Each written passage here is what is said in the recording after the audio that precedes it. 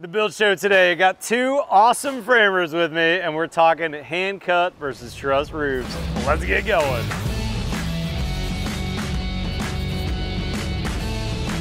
All right, first off, Bill Wood, an awesome framer, has been working with me for what, 15, 16 years? Yeah. And Tim Uhler, who's actually better known as Awesome Framers, we have your hat on. So guys, I want to talk about a hand cut roof versus a truss roof. We're building a house here with a truss roof. Bill's crew's on this one, Tim's visiting. I'm curious from both your perspectives, first of all, which have you done more of over your 20, 30 year career? Stick frame, You've definitely. done more stick frame? Yeah, More absolutely. Yeah.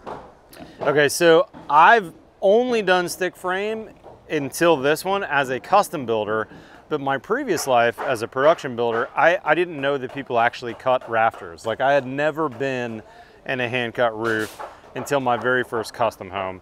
And my framer was like, yeah, of course I'm gonna hand cut that roof. I was like, what? I can get trusses for that. Why wouldn't we do trusses? He's like, this house is way too complicated for trusses. And from that point on, I thought they were beautiful and it made total sense to do them. But from this video, I wanna give some advice on why hand cut versus trusses. What are the pros and cons of each? So first off, Tim, what do you think the pros are on a hand cut roof? So for us, it was scheduling. Like in the late 80s, we got so busy, truss companies were backed up. The old carpenters that worked for our company, they knew how to hand cut. And Dad said, okay, let's do it. That kept them rolling all summer. And then we just never looked back because we completely controlled our own schedule. So in other words, it was one more thing that you could do and control in your job rather than being controlled by someone else's schedule. Yeah, because when they get busy, like a good friend of ours had to work with us for 2 months. They were 6 weeks out the day they were supposed to get trusses, 6 more weeks out. Oh my God. Now the crew is just dead in the water, right? So it just let us control that. Makes sense. Now fast forward a decade or two, you're still hand cutting most of your roofs, right? Yeah. And is that tradition or is that because you've got a better project at the end? Is it because you have a more open attic space? What is it that you like? Probably a combination of all of it. It's still primarily the schedule. We have the ability to do it. I think that's kind of it's easy for us to do now. We've got the equipment, we know how to do it. We like the open attics. We've got one plan I've priced both ways. It was a wash even with labor. We could have gone either way. But the more cut up the house gets, the harder it is the more time you have into the trusses. Yeah, that's a great point. Now, Bill, this is a pretty simple roof, really. We could have easily hand cut this roof. Yep. We're doing things a little different. Stay tuned for a future video where we're talking about why we've clipped these trusses rather than have the overhang go on them. But there's a lot of modern houses that do this. Yeah. Any idea on how long you think this roof truss system took to actually install? Oh, let's see, it's gonna be 2 days, 16 hours for the guys, and not everybody's working on it. So 2 days to install a truss roof. If we would have hand cut this, I would have dropped off a load of 2x10s or 2x8s out there. How long would it have taken you guys, let's say, to hand frame this? Not much longer, just because of the simplicity of this roof. Chewy would have been down here cutting all his rafters, cutting his ridges. Everything would be set up. An extra day, so maybe 3 days? On this roof, maybe an extra day, day and a half, maybe. Not terrible. No, not at all. Material cost, though, is something that'd be interesting to know, and I'll have to look back at my invoices to see exactly where that lands.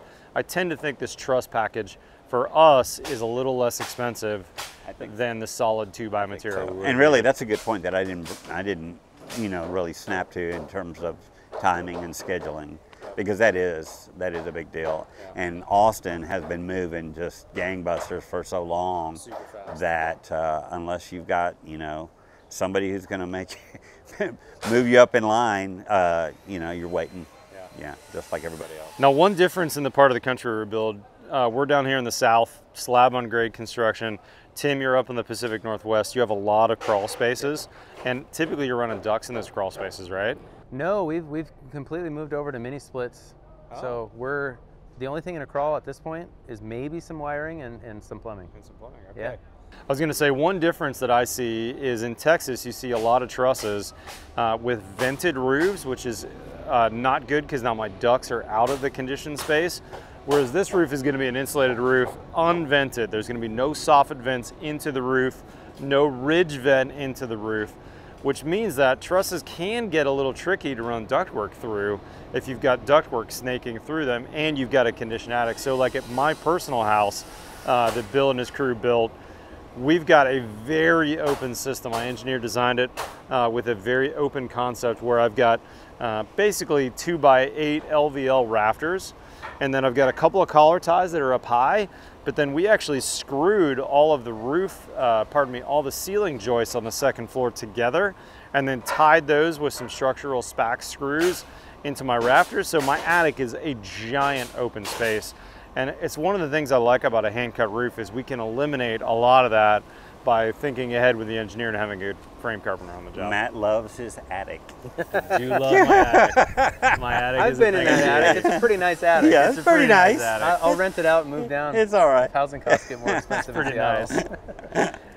Guys, it's hard to quantify, but in the end, I think if you've got a ventilated roof where you don't have a lot of utilities up there, that's a perfect candidate for a truss system for a roof framing. If you've got a mechanical space in there, if you're going to need to get into the space on a regular basis, I think a hand cut's the way to go. Now, I'm saying that, but I also have storage trusses on this job, which means I've got a big open space that I designed with the BFS Truss crew to make sure that I've got room for my mechanicals, and Bill and his team are going to put some Advantech decking up there. So I actually do have some storage space, and I've got room for mechanicals with a nice set of pull down stairs. We've got a Facro stair going in here. So it can go either way, but if you're gonna get in there a lot, I think a hand cut's the way to go.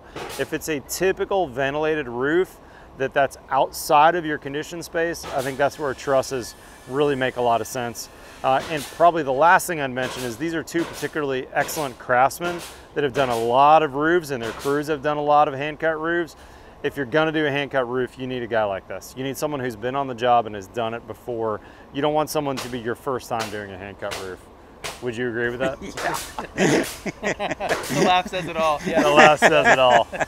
And speaking of that, be sure to go check out Tim's YouTube channel. He's got a ton of content out there. He's awesome framers on both Instagram and YouTube, right? We'll put a link to both of those. Tim has done an amazing job as he's coming up on 50 years old of passing his wisdom down on the YouTubes for that future generation.